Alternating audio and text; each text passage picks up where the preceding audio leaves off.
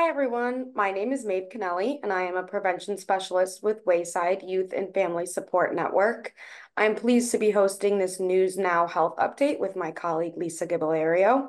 Lisa is a public health educator with Wayside, and together we oversee Belmont Wellness Coalition.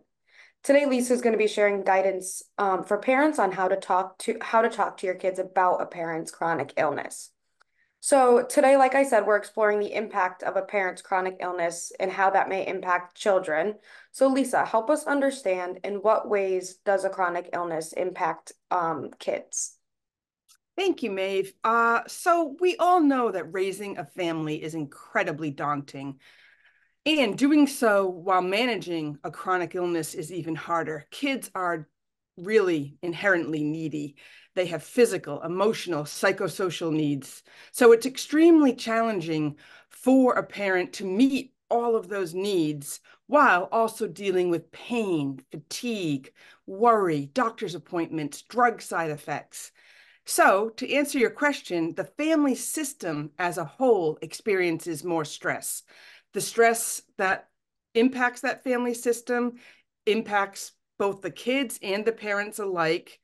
And with all of that said, one thing that can be really helpful for families is to have open conversations, open communication about what's going on.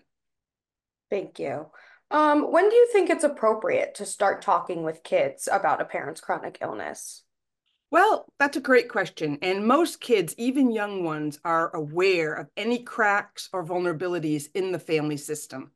So they'll worry whether or not what's going on is being talked about or not. So it's much better, even starting at an early age, Maeve, to bring the topic out in the open, discuss the illness, and use obviously developmentally appropriate terms. So if you're talking with 4 or 5 year olds, it's going to be different than if you're talking with, preteens or teenagers.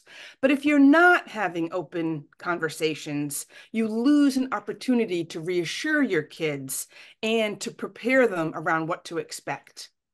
Right. And I'm wondering if you have any advice on how to have those conversations. Yes. So experts advise to choose a time when there's not a lot of chaos happening at home, when everyone's well rested. The other important point to underscore, which I raised earlier, is to use language that the kids will understand. So it's got to be appropriate to their age and maturity level.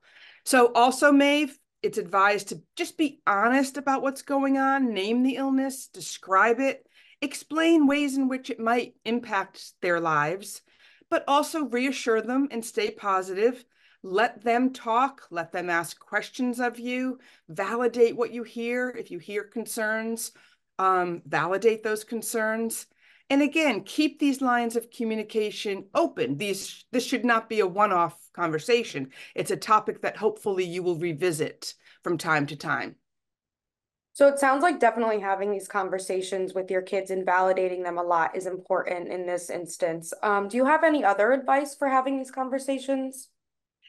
Well, just that kids want to feel safe and they want to feel secure. And one way to get them there is to be honest and to be open.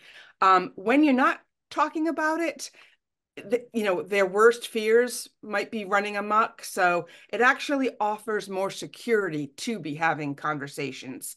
I would also advise parents to get the help that you can afford, as much as you can afford. So help with the kids, help with housework, yard work, meal prep, shopping.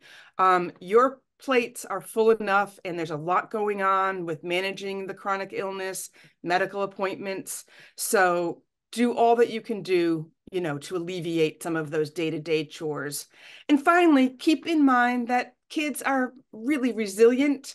And also, again, that they will absolutely benefit from ongoing conversations. Thank you, Lisa. And thanks for tuning into this News Now Health Update.